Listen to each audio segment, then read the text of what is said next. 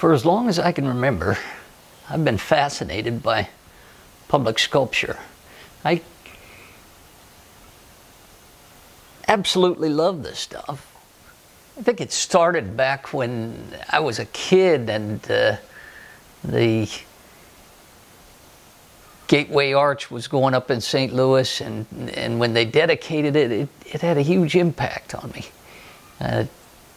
I went from that to, one of my buddies was into Calder, and he showed me these photographs of Calder's giant stabiles, and they hit me hard. Along about that same time, Picasso's great sculpture in Chicago was installed, and there was a huge row over it. People got upset because they didn't like it, and I got a huge kick out of it. And I've always thought that it was the pinnacle. That to be able to do that seemed to me like a dream beyond belief. Not only that, it seems important, something that's out there in the public view, that's always there for people to see. They drive by it every day, and it's a part of the world in a different way than a painting in a museum. And it seems to me that it matters. And so that was the beginnings of my interest. But that was an interest in art. The idea of making art like that is a pretty different thing altogether. I didn't really consider that as an option, but I started working with my hands. I studied woodworking and went through the whole shop scene in high school, and got a feel for what it means to work with your hands, and that hit me pretty hard as well.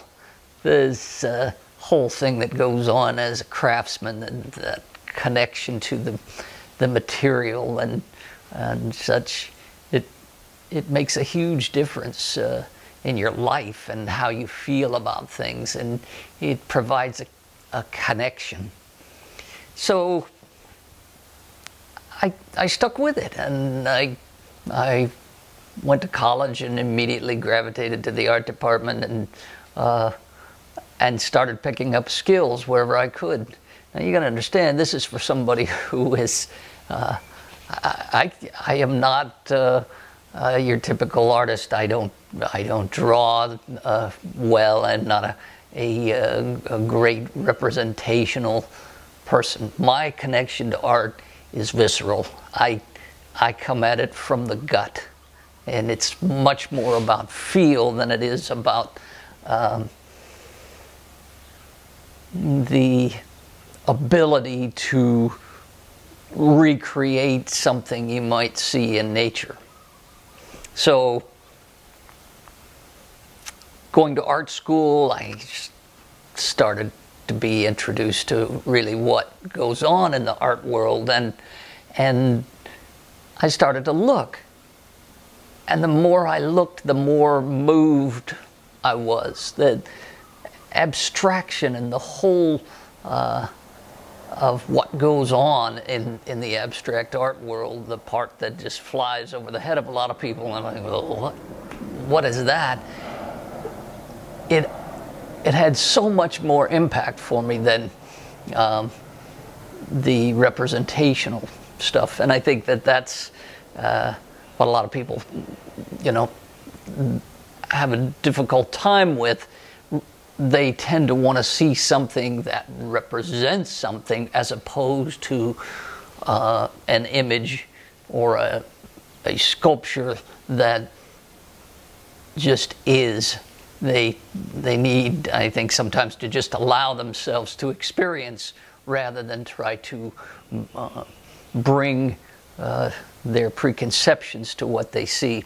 But that aside, I don't care about that. What it is what it did to me. What it mattered to me was huge. It had just a tremendous impact.